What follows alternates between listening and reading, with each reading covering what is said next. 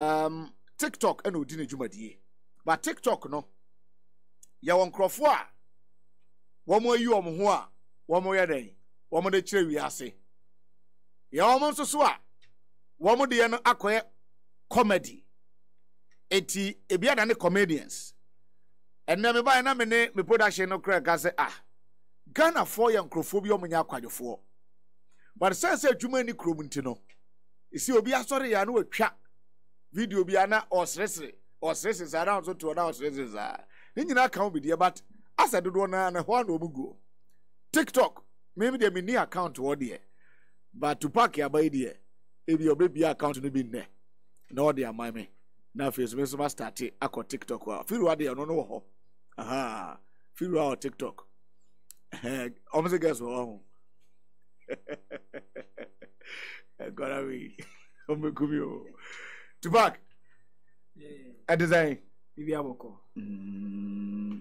na udianga za design medianga se shada kam Kofi Boache udi Kofi Boache itime me de Kofi Boache no udi Kofi Boache na o TikTok official name ni ene Amaro Shako why that name oh eno no SHS time eno na obiade ni me eti uniki no tema na ko ye no SHS ni Amaro Shako ana na we Shako na say oh Shako si obi a wa ben ye say to gba obi afa say to pack ba obi a ko do Shaka na Shak brain na Shako Amaro Shako ntina oni ma de pa me na me ben sa ba na me menwenso now omeza edebia omeza ti ye de Shako no Amaro no so Amaro Shako Amaro obi an say na midin no obi on say to pack Amaro Shako to pack Amaro Shako ti me de Amaro no e na omo ade obi to pack Shako and I say bone and fan and Shako and over Amaro Shako to pack crowns so ba okra film to pack yeah zana de na ko so number na for ma je to pack so na o se no me but now so a onwe menwe me shem bi da bia me so menwe kakra bia o de be pass ya for there eno there TikTok your platform ben what is going on there oh TikTok your platform me van say e buy aboa Ghana youth beble TikTok no beble e bi de etonwom obi onim nwom to aboa na masisi e otime to nwom obi a onim sa obi ade ye ne ope comedy bibia ye nti e ba na me so me use that opportunity ni say ene me so say na SME ya ama me so me fa sa akwan na so okay sani o kan say amanfo ayusu comedy na all the no mahu say wo no a serious business na wo ye I've seen as a young guy mahu okoko road construction ni abanye ye na otwitwa then I inform Sadia na TikTok account amanfo ede eye comedy na wo de Amaro Shako wo de why wadwene say o man no dachi de ho hia wo eti that part no e na abedam so ba ne say na boss akwan ma ho me sha say me do we bia se ne etifo nyinase de ma me share say adwumadi we ya pass ye me constituency o constituency enfa ahafo ano southeast southeast okay. District capital ye Edudwama oh okay yeah I want free me free sa ye constituency no sa obi a onim obi a e constituency a ye to abapa ye ne gi abato lenso abato na ye to ne nya so mfaso constituency ni government police station constituency ni government hospital sebi market cry ni bi tie de no say election time ni abeto abasa tie na me fa da opportunities there bi ene me constituency no bibi bia wo ho bia enya aban hu no me so me fa da opportunity na me ntwa meto social media ene ma me share sa de na se I see eti o start sa juma we se me ba chobra Facebook ye videos no the content no bra ba hwe bi o start sa juma we se no support na saying oh me sha se de no kwa na me ka minya support in free baby a unya support in free baby a me in and out na me baby a obi an support me se me ko baby obi dabi obi betime hu ye adwuma pa obejo na nene de hwi no timia na ye de ahoden ene da bia ye ene mpa ebone ade eno ane de nam Paibo so ka ho bi ho paibo ka ho nana mo abosom so ka ho nana no abosom fo so ka ho asase ya ka ho na Nyankopon so ka ho o ye konfara o menya konfo yeah me yedi hene udi ade yedi ade we are traditionalists well oh okay so we got down for now also traditionalist so a herbal professor okay what you ma we ehun kakra because one say abite so project out do work because me who adwuma no of more of exposing the government of the day being it NDC or MPP because when you say Ghana da wakoma so pa when you try to be for who take that party since I start here adwuma we oh try to be brave and then the national security coordinating content way every day. Yet me for us coordinating content. Oh, yet me frame me say me brother penny bi wana me Gmail ni bibi akono. To so ebe frame me kwebo wona be pekenya me. Okay. Me nam kwebo a me phone na sim crunch me anti aye no ono na bibi akono. Ye frame me na bia coordinating content no nya side the national security be you say. And ade na me ye no me ntwa ntolo me ni obi atem me ni obi asika. Ntema me nsulo. E ma hwe mo me hu ba sa threaten dey ba me so every day. Threaten about so every day. Yeah. Okay, I think for constituent back also 80 or say Adujama is where we have one of the community day schools. Yeah. John Mama is community day schools in the Adujama. Oba district na your constituency na Japade e wo ho ani e blocks no. Sad district in the constituency no. Sad district constituency na ye Ahafuano South. Na ye Mankran so na ye district capital. Okay, ebia no be okay Ahafuano. Ashanti region. Ashanti region Ashanti region. And the chat 20 baby nim say enka Ashanti region ho. Eno tina so ma Ahafo region no. Udru Mankran so a. Odi ebuakwa na oba wanim na otla to no say sisi to no kroma bubu. Yeah. Udru ebuakwa na oba wanim na udru Mankran so a. Sa Mankran so nyina kunsu e nyina aka Ashanti region ho. I see. Ti wona ye Ahafuano South.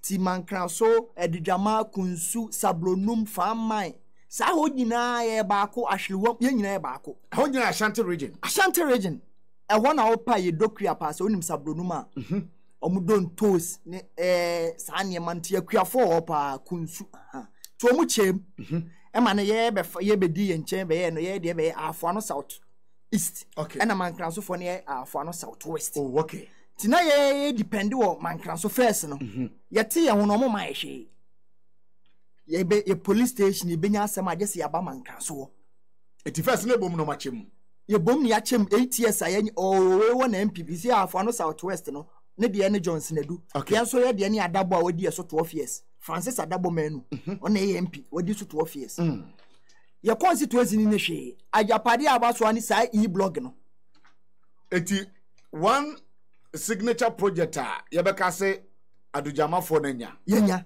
ay e-blog na omo district office na no de omo betena wa ye adwuma agege fan abam de ne de omo besi eto ne de omo besi no omo besi ye wo tracker no se tracker no obi pa wonko tracker ni ma Ahafuano South East aban ade bi ode ba wo tracker ni nyina ekontompo tracker na atimi amam projects wa ma ye project ni eni ho nom ye wo ho no so a ade ye wo farming omasi clinic bi anka mo farming for o mi vi me content so kra TikTok man push am esiwa esi no 2018 ye wie no 2018 esimula mu abe akronfo kwa be wie mu ne manyina ba track ne o mo train esi no 2020 ene ye wie no 2020 ade no so aka mula mu aye mia no mpo musi ye adwuma ma farming for meba inherited program na project na project obi sha ase no obi be wie dabi project ni me say fan say ye ne sounds a small chip compound oh okay san can benefit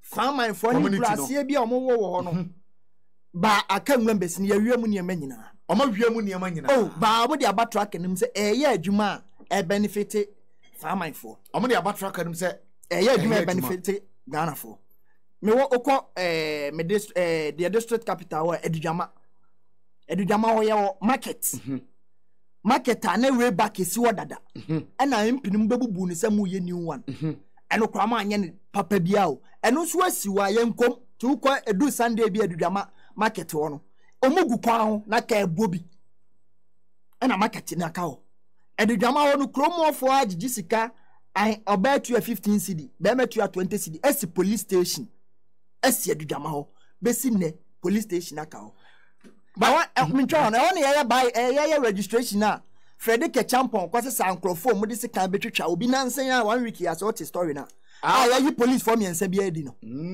hono a that constituency no because of police station ni ho enti obi aye ne ope now be we are so to see our district aye ni police station na capital district capital no police station no district capital no police station ni ho phi ni ho o de se metimi kura de ama no de atoso a yes CBC wo senebra na yenyi project ni yes CBC wo eno ye kromo ofo no ohene na ye say district capital de ye moa ti we tu 15 cedi na we tu 20 cedi mema no na ye si project ni bisi wo besi na aka nwuram for esiwo so but I know sir mo kromo ho aye ka ho asem na constituency no MPP stronghold ana mebo a ye nto abanti emma political party bia de ho me kura na misu asa wo hye different political party atade ebetima bo Ushe political party bia atade apart from especially NDC ya betima bo kura ho ne MPP ankasa 23 years ni nto abama balado so ni balado manu yes on the bedi so a ene de ma adabo ye nto abama ni political party bia and so per constituency ayenya abato mu fa so ya afo no south yo adabo manu on ye current MP the current MP no ena balado ni feel so ma adabo ne bai are o me enu afo na oh de me ndi so balado manu ena adabo manu ti adabo no na sisi o so watena nchen o de Freddy Kechampon ne ba eti adabo no incumbent member of parliament but onye ye PC now oh sisi o na PC a o ye MP but sisi no nko election bi no me ba eti enu say the current sitting member of parliament yeah but onye parliamentary candidate or call elections bebe wa ble wadidi ame 12 years wadidi ame say oh so wa benefit 12 years aya to abama na ye nyamfa so obi enti na de o so wa bla ko obi bia kra ni o sa beto abama enti wa ko 3 times eti ono fi o ma Fred Kechampon Fedachi esco na kono ai wana no ne ba I see but the way I'm not about 23 years when seat na ka kwache one political party na development bi anko so no adujama for sana mo yam ne ma wa shantre jo won oh nya say me constituency there na me ka say me krom yeah specifically I'm talking about your constituency me constituency adakra me krom na me see won me krom fo bi mo ba me say ade na me kasetia MP no me betwetwa ne ma kire nkra MP ni nya adwuma na ade na me yesa empanyifo pa o na sebi krono krom tim kra na toilet komuni bi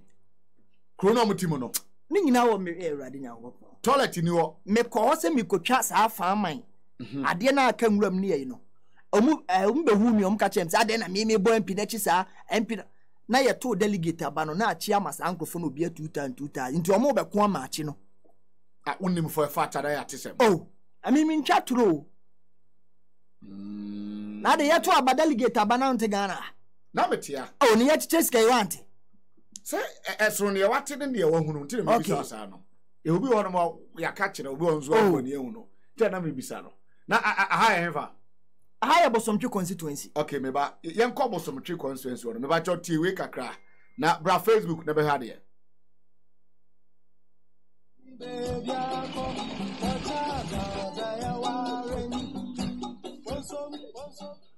aha ye bosomtwe constituency MP o haye honorable was education education minister ko ready tetelefu ofia wo ko awoko kro bi de ho mabenase ofa ho anu apie do nyina ekwan e wo ha nyina nye from sawia akwade atobiase tetelefu ho mabenase ekowura do nyina kwan na damu no nyina anye ekwan e damu nyina anye ka entimi mfiri tetelefu nko ho mabenase enti prom wo ho no mu ntimi ma kromia de so manante aba tetelefu ansa no ma be faka MP for this constituency education minister honorable was said you move be vice dio hwetibia wo manfo na mu hwetibia manfo na mu former MP for this constituency Simon Semensa udi MP for Bosomtwe constituency for 12 years and oya Ashanti regional minister hwetibia nipa na mu ade e yamponi say ekwan we from Sawia tetelefu homa benasi doina nanka wura ma wapie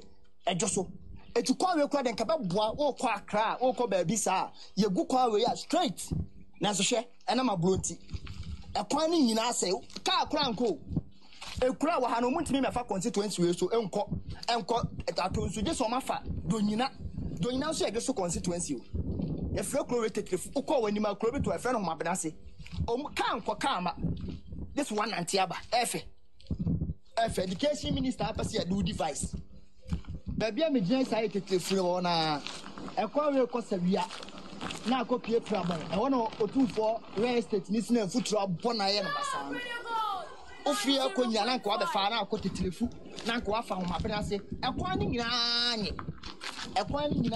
tetrefu o mabena se sabia atobia se akwadie ni nyina anya bosomtwe constituency o ekwan ni nyina se MP or education minister aduchum o supervisor di kwan okay meba jo aha no okode na huru ye because minim say ye we education minister education minister that's Bosomtwe constituency like Bosomtwe Kumase na atonsu no awura ho na basa matise opera na meti so adi o ne constituency dey e ho so na chema wuntumi so free e ho na Simo Semensa Ashanti regional minister obedi MP for 12 years was am pesua na so the same way say na ono and then we Ashanti regional minister yenya education minister e wo pesua we so ene yenya chama wuntumi so no so free sam pesua so sanko for me ensa we o chama wuntumi be ka che Ghana for say ono ena koka say yemfa minister mawi owo tumi bia by election we kra be ka che Ghana for say ono na ko akufo ado o ka che na nado say yema yenya edwoso kwan no ene ye de contractors begu wo na nso hwe on pesua so when na Ashanti region say me de ho na me me Ashanti region me okay masan video ba ku bia ase minim say hospitals dia obey na my money tie background you know na ye hwade wo ya obekirekire mu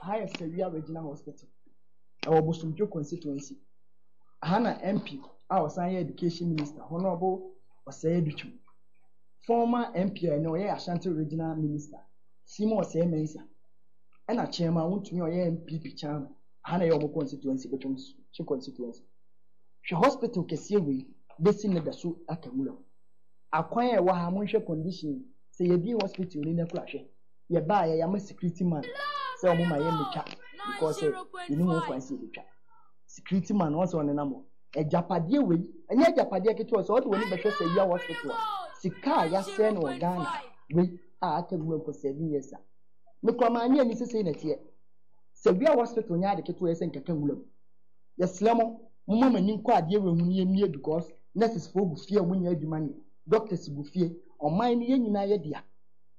Okay, so Sevilla Hospital, I know Sir President Mama is here. Yeah. Is that true? Okwa sentiment more. True ne see. Eti okwa no chire mu ye video ne ne. Ye nin common farm because me hu say na ugina baabi ena na wutwa. Means that we are far from where say structure no order. Your friend say we say no ewo. Eba say oh yes, yeah approach ya kwa kutwa de no. And security for ba so mo mientwa. Adentia. No reasons ne be a day. Oh, akwa bi ne ba so mientwa na so ade ye de enye hwe pese e betwa keke e na o se da bi o mientwa. To ano a obi di moto buy nkrofo mienu bi di moto buy say omonti ase me yentwa. E na ka so omonti ase ma montwa. Entwa. Etwe hospital. E was sentiment mu. E be si na yemie ye be si na say ye wa kese mienu. Say ya yo ba ko afere military hospital afarede no ho nom ba se wiade ne nie se wiade no momo friend say local language friend say se wia okay se I see enti now we can be say enkwada go school mo ba doctors and nurses yeah on say and nurse for ya no mo say ya mo malawa ya walawa wo saw yeah hwe say within 3 months nurse for say na demonstration Ghana Accra na say we demonstration Kumasi demonstration Tamale demonstration o wanya 4.5 for sa na hospital gugungulam ube wie nso abesu so hospital we e wasawia ekwan na ye hwe ni nyina no saa kwan na meche ni nyina e connect to sawia ho ni nyina so e bosomtwe constituency na wa ho na ofa tetelefo na o ma bena se tetelefo no abepie sawia ofa atonsu asawia junction no abepie sawia eti ba bia na kwan no so na e wo no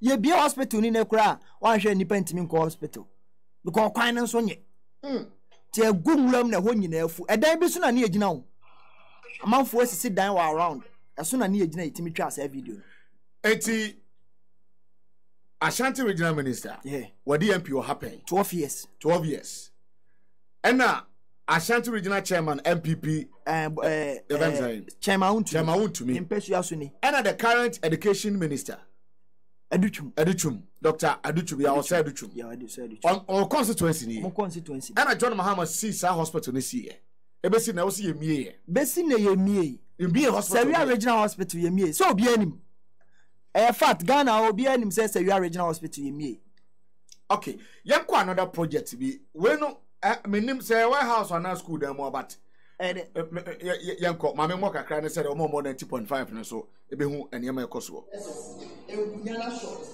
enkunya practice ye de bo na chalk mo ana ni promo shebi de abubu and Ghana more than there 40 class to be at 40 class to be at 30 right class check mo le say mo do Ebit na for man. Ebit na for. What time?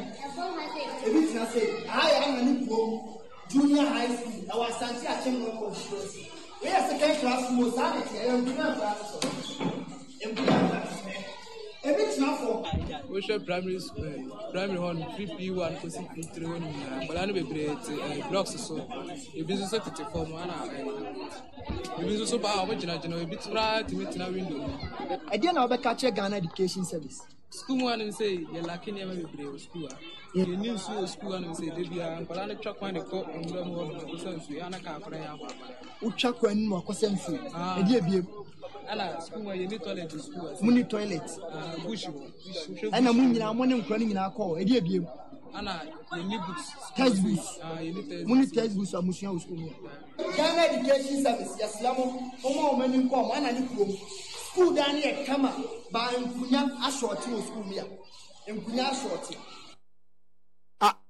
When you are we are Asante Achim North constituency. Asante Achim North constituency. Ashanti region. Ashanti region.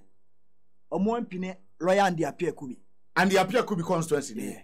Now when a warehouse or na classroom. We are classroom. Classroom ni. Kwada to osu ade. And what to do zano? Beble the whole school.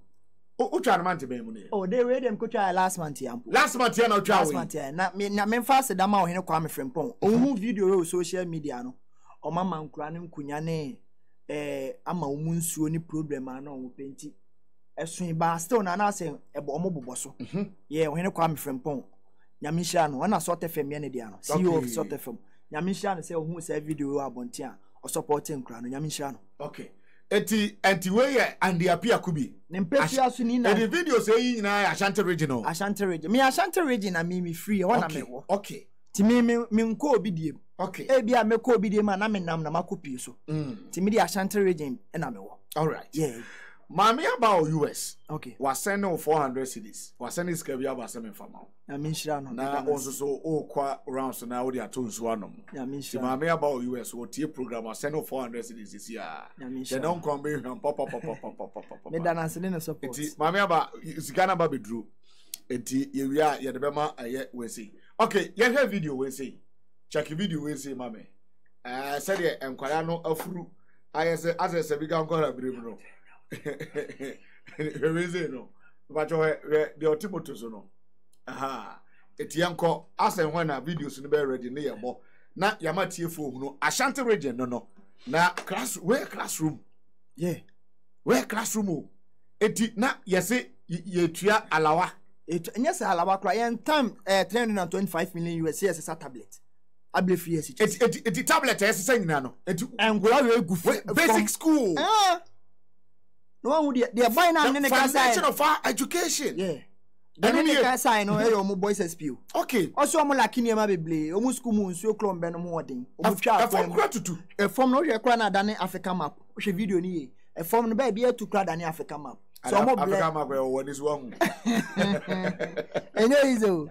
So okay, yenko na ye share another video. Oh yeah, wrong.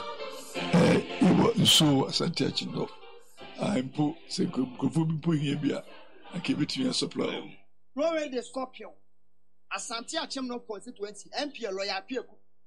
She company way. A China for company a poultry farm. Sa poultry farm way. Omo enkoko ni bi ni di kuku ni fifi. Pro mafona ka omumfi. Omutu ebili no enkoko ni bi ni di kuku ni fifi. Pro mafona ka omumfi. Omo so omo bo MP amane. Omo ye bia omuntie. Asa no mo hwe kuku bi ni gu. Efia be ba kroni mu ano mo hwe kuko bi ni gu Asante Achem no constituency apia ku bi mpafia so enie talent na ni party ho o ma kasa ho a yenti kuko bi ni ni o mo po hwe gu aso ho o ko po hwe ho e bo ho ni kuko ani na ho o ma pia o mo hwe gu o mo hwe gu aya sani ni nyina sani kan so sani so ta ultimate kola mo yare basa o ko so ta ya se nso ni na nye ntuntum ni nyina so no na nso na nya nso ni free anya ha ni nyina tini kwa nsuo no o workers na aka so o want to toilet am nsuo ta no mo toilet na mo ani ni egu gatam no na tini kogu ye nsuo na ye no mo ni bi wa ye ni bi nsuo am no because nsuo we no bu ma boss bu nsuo ma na nsuo we onu ma enchine nko a chemicals bi kura wo mutisen ayi bi wo to mutimi no ana we no mo omo tu am na bi nsuo bi be ho enti e ba se man kura na ya hwe omo fufu so say ni light one shall out to have a true channel that is the true channel ni light was you someone we are already amazed first no one who nim say haka go apia ku bi ka chem se no nim se haka ne constituency no to abada da ni o ka sa sam ne tire o ka tia mo ya e bia wa be she jana fo no ho no ko o ba ta wa ba ho kan bia wa ba apia ku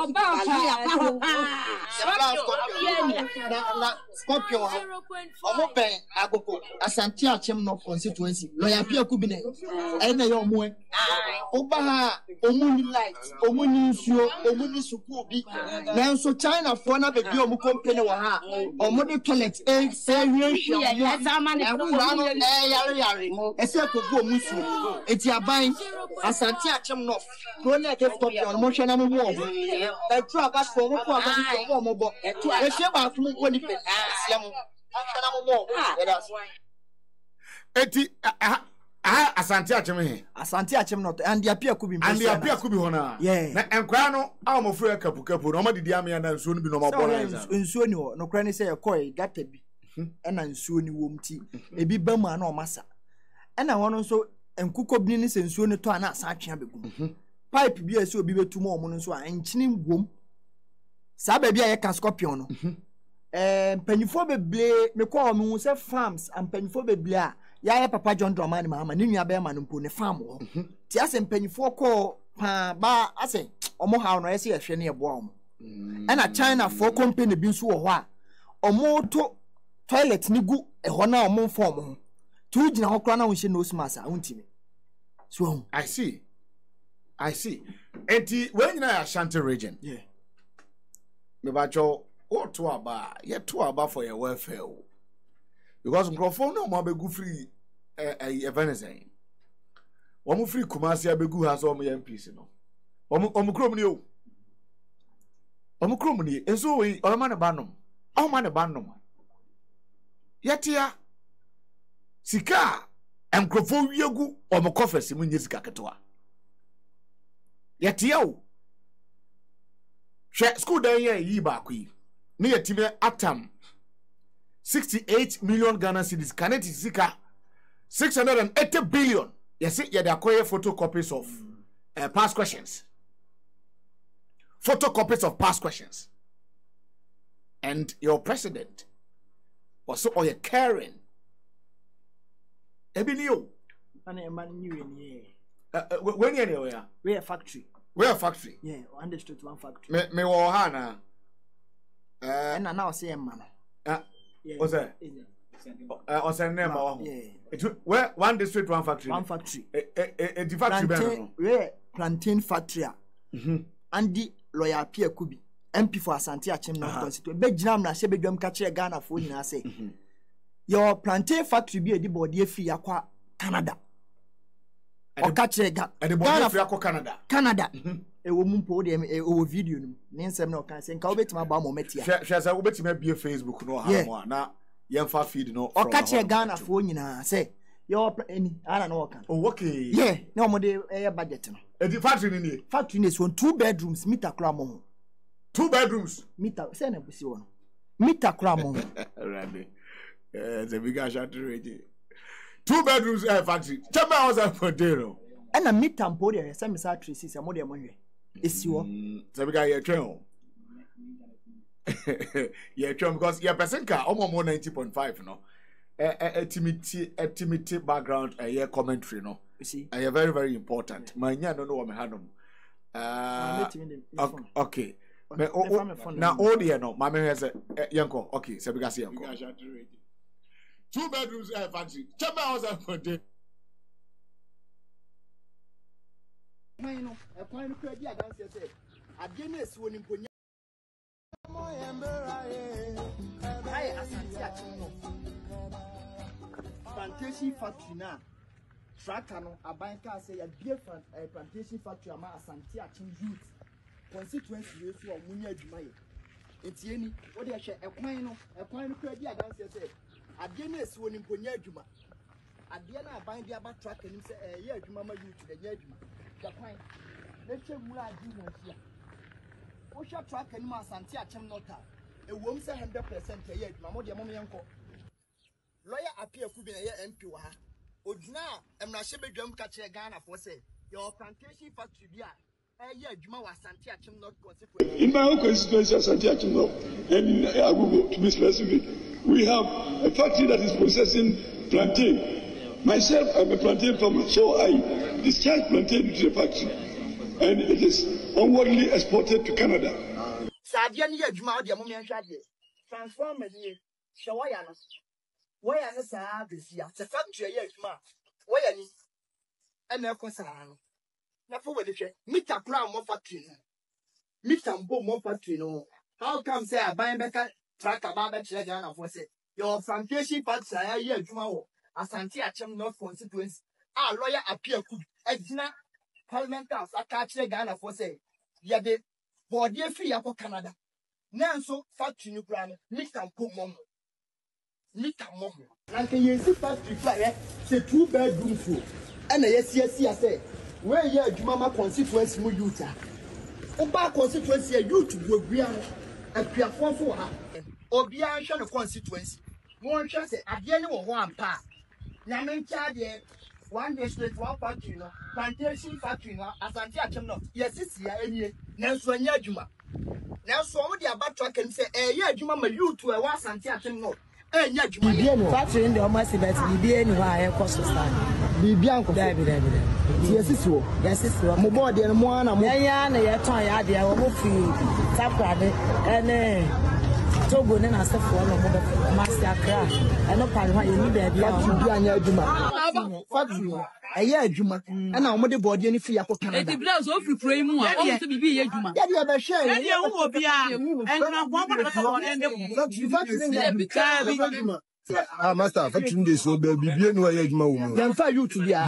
hwan master ja uti bi for obedience ka hu ba mo ampia pia ku bi na ka master ja ya pia ku bi nsam no no didi mmia na to na nchirichiri mu o onye ahwe factory ni secret group plan ya dimpo ya ya adwuma ki imponi anta factory ya ye be ja iphone ato abaya se sika o ye sika ketwa o ya ja we si wura Ghana for performance tracker no o constituency na so wa check ya hwe say aban na ye adwuma ni so na ye adwuma ye nyina ye Ghana for ye sika na bia ye Asante Achim youth for mo na aban si ade we ye adwuma mamu na na adodan ko akufo do nim say ade we mu nya so mfafo na so nya adwuma Adia we esia esi wuram 2 bedroom enie. To opia nhwe. Yes, see factory on the constituency. At the body of Canada. Yeah. Apia Kubi. I want a kind. I say yes, see factory no. Oh, and track and so I'm sad by 100%. It's factory in here. Factory in this. When factory in this one. What's that? 2 bedrooms. Oh, when I meet a cram among she more. And so I say, yeah, Juma who made the body free of Kokana. Wow. Wow. Young rapper. And the all call around so and as a young guy. And for the men, share for mine home. And for the men, who jump for the now or conclusion day. Oh, no credit says, or man, say, I ain't a young king one mum say, yeah, cannot credit. Or man, say, I never be a baby this no, be a baby this no. I see in I can't credit back because on the 7th December, the day I did and wanted me 1 day penny a cotwaba. Yeah, you have 2 years back why you never swim. Yeah, Tiena ya ba kona se nipa na ote so no ye bibi na ya ye ka enye so aye ka me kai 2015 2016 na John Dramani ma homa so no Ghana ni bia timi kasa ye dum light timi kasa ye de ne dum light me se me constituency ye de just 2 years mfa se 1 year 1.5 year esi yi blog wie me bibia no e di entia na ma ho hye no pressure na ne ye bo no ene na Akufo-Addo ke kan yo pechire Ghana ni bia yes Ghana ni mia wa no me ba ho se obusa me se hu slow ya obia slow me ma koto aba ma Akufo-Addo me se slow no sa na yenye wato aba ma president wo sense ene ba omi ade bas ne nam na me koto aba ma ni wia wo sans min slow no na de wo ye wu slow sa na omudi ahye emu tie duwa o koto wia na wu slow no mi ko twa we no obaka se na unsuro na bia na bo ho ban sa nipa na beba begina wanim se sa akoto abama no tini si esuro bia Ghana nya obia dia kwa me nkroma no mbeje to yekroma wuko Akufo-Addo ban ne to abama no eno abaye o man ne pansam ti en sa na ba omi e ba o ka bibi kire ya eni si esuro ne musa ne o si ebusa ne bia but coming from Ashanti region now share the volume of votes and now say o share how Asante eto ababum edema NPP within this space of 8 years no say na be describe Asante man under President Akufo-Addo's governance. Oh, ono ankasa akura say Akufo-Addo ye ono anim ono akura atwa ye mpoa obegina o Tech FM kwa bi say ye pa ye ntuma ndi so nso ikukulumuti Tech FM no ka kire say o pa ye ntuma ndi so nso obi akuku na ya nim say de ekoso no Mahama time is different because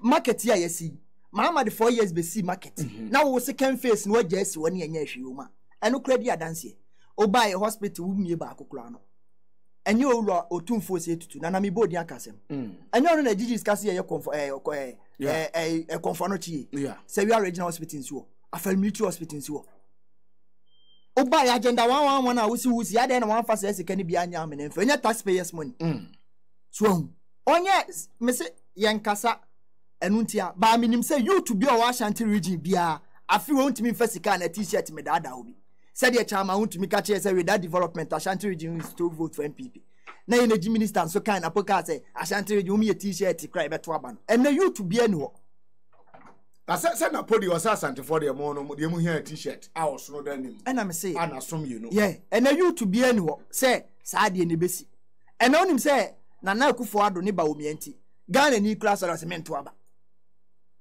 Ghana ni o won right cement aba adenti amamu ni nye ti enyi obi bia ni biem so ti YouTube bia ni o be kwa akotela say ensem a wo ka say dabi ya hwe oniem a waye ne ya pushiwu because isi enu ye hu say ya to aba ya de ye nkwa na ahya wonsem so ene ukura ye ma 500 cedi 2 days kranso omani mo ye dia to the certain level say YouTube nyina sisi obi ada na drug addict no you know omudi na me come me hu me na mfufo ya obi ani adwuma yo YouTube ni adwuma ye ewo hodom the whole Ghana oh okay the whole Ghana obi a YouTube ye nyina ye ble the whole Ghana enya sentiment nko so ati ase enti me catch YouTube bia say na YouTube bia obi anslo unhu Akufo-Addo anslo unhu ba omi anslo eno nche se kodidi atem kodi di panyi bi atem ana MP saa de ne de hu hia yeah atase o ka bi bi a kire obi a wato aba ma na nya di atem bi ko ntimi ni papa atem ntimi ate ade ba wo right so criticize Akufo-Addo but so them say ban we buy open kwada kra yes school fu a etimi di camera see om so for the first time in our history deep any atema this government first name was dabi ananya we sisi na so eden ma sa de na trigger se abufa na se kom ne dɔɔso on say YouTube say YouTube kra na wo di obi ho dance patch obaze masa mu nyina mo yepe meboa eno de because of Akufo-Addo ne ba omi amambo ni ntia gidi enya na Akufo-Addo mu $1 yet sika so kom de no a change ebi asesa eno ntia yemfansia na maame abama osika okay obi nso ye friend Serenity Makati say ono so person send sika menim so number abebo for support to be a na come fanfa say yempe other way to get you the money so a bibia wo wa ho eti bia wo number bi a omo bo a obetimi send sika fa so support wo a okay akonya no ho me da obi bia say obi a wo say wo person support wo person support me a me number is 0256 944 101 0256 944 101 a registered mobile money number Dapa Clement and one me official name Dapa Clement and Clement Dapa okay enti Serenity McCarthy me pa cho number no wa board to betimi asende na bibia so atimi awie pe edback ye be sia me da se na madawase enti unya more of those content na fabra ne ho nkomo na ye magana fo hu no especially acha ma wani ko Ashanti region more and am support nso hia because ye ko support bia ni yachi eno ane ye ni nyankopon ne ye nanam abosom and omudi yachi enti support ne traditional professor me media enti se bia ye soma se bia min slow bibia eno se obi abewu enti nye se bia de bin fa media me se ye san di hin enti enye se obe se David abosom for no bo ho ban anan nyankopon bo me ho ban ne ye nanam so bo me ho ban me ni obi abone Utiribu fine na minim wi nom minim nsanom minim ma pesem ti mini police ni asem na mo amena mo free bi oni me kumase bi anim ba bi a ho de bi amo anwum na kwa na be hunse me nante menye coward minsiesia na ase bibi dabi on the 8th mishia ba wo mi amo airport adana na okobro no bus na no sata mo so de bus no mi si free airport kumase ya meko ifia me free car so me famia me na mse me behwe airport ibi ti mi gina wa me hu say it is possible cars ne saso be 20 me nko na me gina wo me nko na me gina wo on the 8th for be pa on hwe ba o mi ana mo airport kumase airport airport na esi nwe no si a bia no be nde okay ti ya da obi bia se so me da se yemfansia ye be san kasa to pack TikTok influencer na motene kanenti what the guest no yes guess so TikTok ba no kra oh so ba na so be pege so bia odwumadi odo ti ba so yes guess ho the whole platform we are singing now until ma mema ho yes guess ho oh me dey me who guess bia no on say me need time for guess near there on answer question no the whole we are platform guess wo boys wo okay obia no the oye but the man do so pa say we are some mad us cheme ma just guess okay yeah what is here o jam no na say dia wo jiwani as a confidence level